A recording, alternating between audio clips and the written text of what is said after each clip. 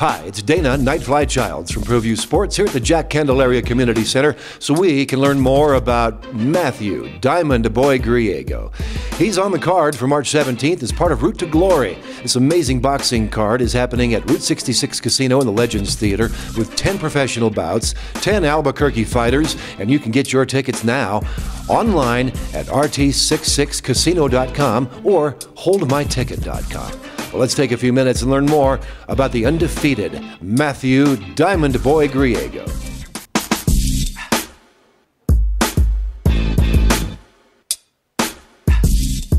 Mathew, thanks for your time. I know you got a big fight coming up on March 17th. Why are we here at the Jack Candelaria Community Center? My training's going good. We're actually here because our heater at our gym went out over there, so we had to come work out this morning over here. So that's why we're here today. And normally you have another gym where you do most of your workouts? Yeah, Trisco Boxing. We train on Kenny Brick. It's behind Fidel Maldonado Jr.'s house. It's a little gym, but we have everything we need, and we build champions there. As you're getting ready for Route to Glory on March 17th, tell us about your workout schedule.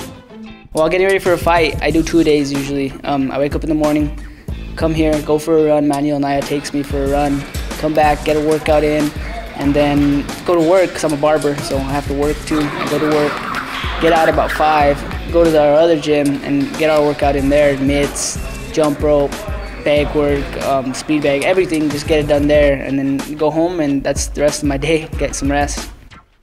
So with all of that hard work, all the energy you're putting into this, are you going to make weight? You're going to try to get to flyweight. Are you going to make that? Oh yeah, I'll make that easily. I mean, I walk around like 121, 122, so drop no more than 10 pounds. It's simple for me. I make weight pretty easy. Sometimes underweight. Diamond Boy, I like that nickname. Where did that come from? My birthstone's actually a diamond. So when I was younger, my mom would always tell me, your nickname has to be Diamond Boy. Your birthstone's a diamond, and she would always tell me that I'm her diamond, that I'm her diamond. So I guess that's where it came from. My mom pretty much gave it to me.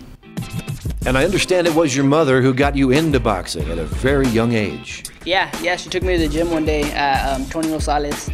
I went over there and I started hitting the bags, and right off the bat, he said I was made for this, I was born for this. So I stuck with it. I won a lot of fights, fought a lot of fights, and I'm here now. So.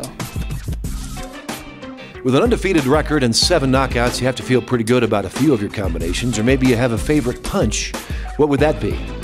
My favorite punch is probably my left hook, but I put people down with the left hook. I put them down with a right hand. I put them down with an uppercut. I mean, it just varies. A shot they don't see, and surprisingly puts them on the floor, and that's what ends the fight.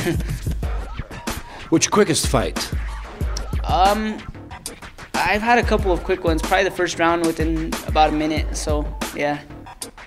I understand you have a social cause that's important to you. Yeah, I'm a child abuse advocate, so I go around to schools, I talk to students about child abuse and child abuse awareness. I've made shirts of like names of kids that have passed away from child abuse, so it's a pretty touchy subject, and it's something I really want to work on with the state, city, as I get bigger and hopefully influence a lot of lives. Sadly, we need that kind of advocacy here in Albuquerque and New Mexico, and good work you're doing there, Mathew. So that's your social cause, but when you get into that ring on Saturday night, March 17th at Route 66 Casino as part of Route to Glory, personally, who are you fighting for?